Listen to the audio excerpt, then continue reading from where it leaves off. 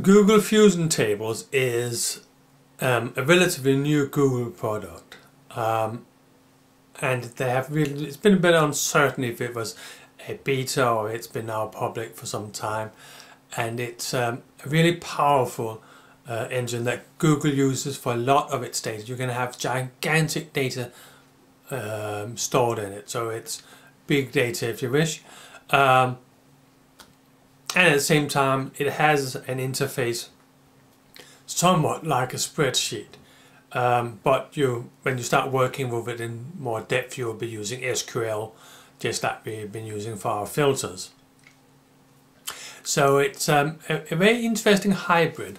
One of the most interesting parts of it is that one can use data from other places, just like we do a join in our QGIS. We can also join our data in Fusion tables, which so you can borrow data from other people and do things like that. But first of all, I'll just show it in its simple form without doing any joins, and then we can, in the advanced section, we can look at using Fusion tables with a bit more with joins on it and so on. So we'll basically go back and have our data and have it exported as a KML. That's our base start for spatial data. If you want spatial data into Fusion tables, you have to do it as KML. So we'll do this again. We'll go up and take our data set and save as and choose KML, and I have already done that, so I won't do it again. It's there. So we have our KML file, and we have it in our web map, and we have our Mooney map data just like we used it for Google Maps. However, this time we're going to do something somewhat different. So we go back to our Google Drive, and I will say I will be down in this folder here, and this is an existing Fusion table. And what I'm now going to do, I'm going to say new, and I can say more, and I can say Google Fusion table. If you haven't got the Google Fusion table there, go down and say connect more apps, and then choose Google Fusion table there. So I just say Google Fusion table, and I want to upload it, so I say choose from my computer, and I'll choose this data file here. That was my Mooney data KML.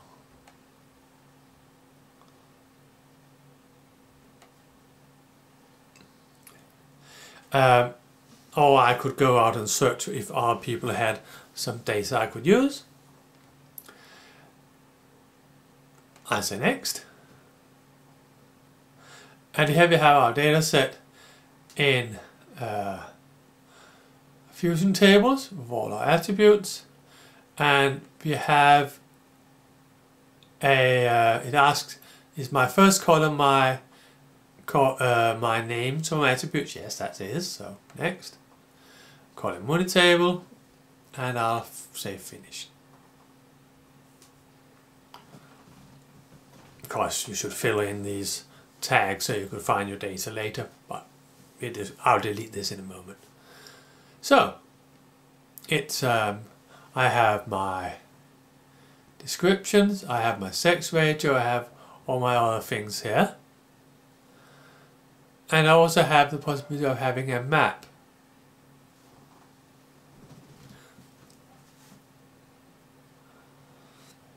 So here we have our map. There's somewhat like we had in Google Maps, but we have some better control of it here, luckily. So I can change my feature style, and I can say I want to change my fill color, and I want to use some buckets, they call it, and I want to have 8 buckets, and I want to do it based on my income And the only thing important is here, you press this one, use this range. So now it has created this range here. And you can of course edit these yourself. And you say save. And now we have our map in Fusion tables. And I can click on the object and it will bring me the information.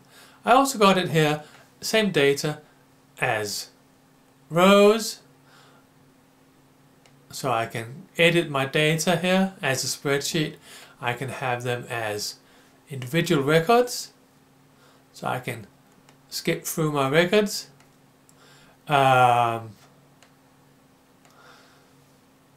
Edit them, and I can also go back to my map here.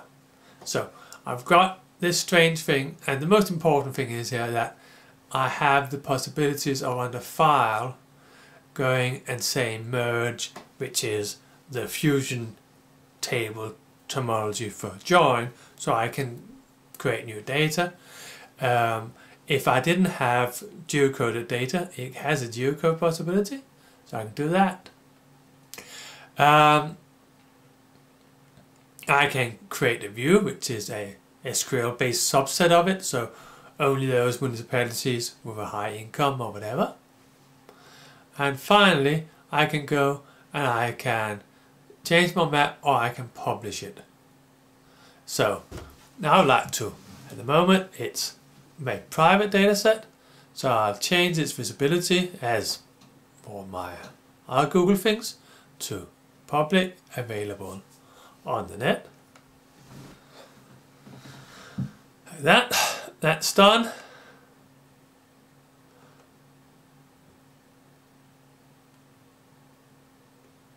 And I'll just go and publish again.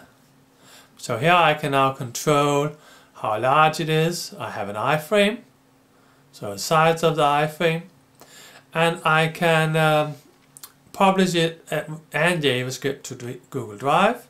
So I'll create a folder like that and publish it. So now it's created a website there. I can see that. So here we have my little map with the size specifications I had running like that. So I have a link. I can also in my publish, what's really interesting is that my iframe element here, so I'll just copy that and I can then paste that to a place that supports my Fusion table iframes. However, that's not very many sites that does that, so I'll be using Rook's map room publishing. So I'll just go to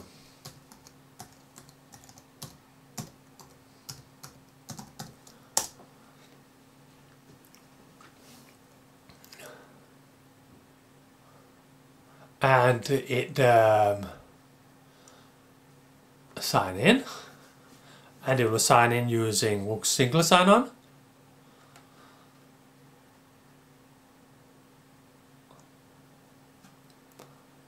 So once I've signed in by using the single sign-on, I can say add contents, and I will create a different type of contents, an online map. I will call it map from Fusion tables. This is the body, and here, in this little tick thing here, I have a toolbar, and I want to edit the source, the HTML, and I'll just paste in my iframe.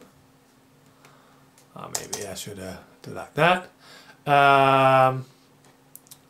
And ensure that it is non-convert, so it's not going to convert the HTML, it will allow the HTML to go through, and I'll save it.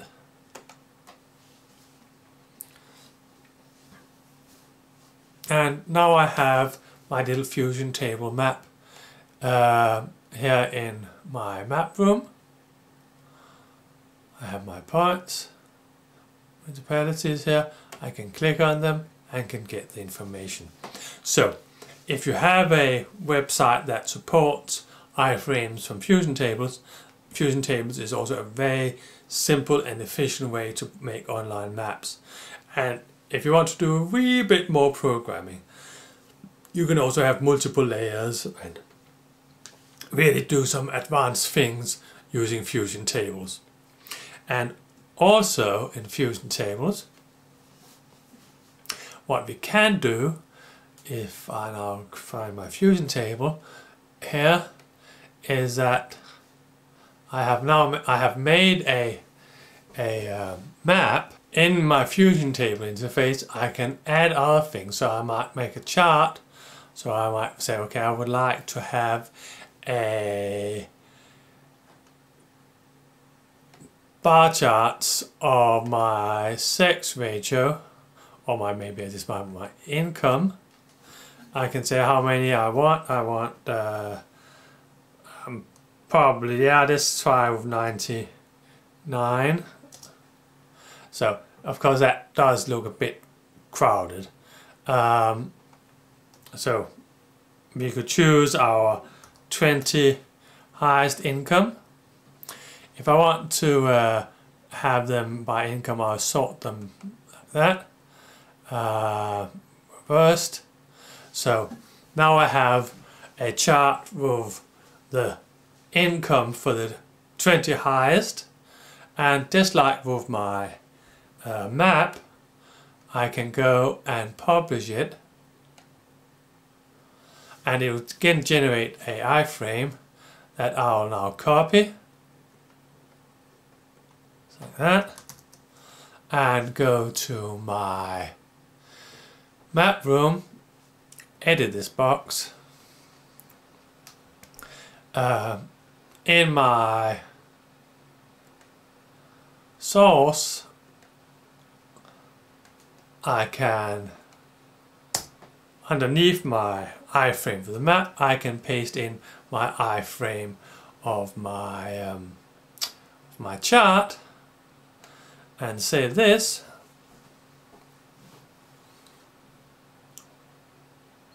And now I have a page where I both have the chart of my income and my map. So Fusion table really does give us some possibilities which are a peculiar mix between map, databases and a spreadsheet. So those were all those basic ways of putting QGIS data online. In another series of videos I'll be looking at some of the more advanced things, such as using the D3 JavaScript library, where we can do even more to mix maps and charts, or look at how we can handle larger data sets, and that's what we've been doing here, relatively limited. So I hope you like this series.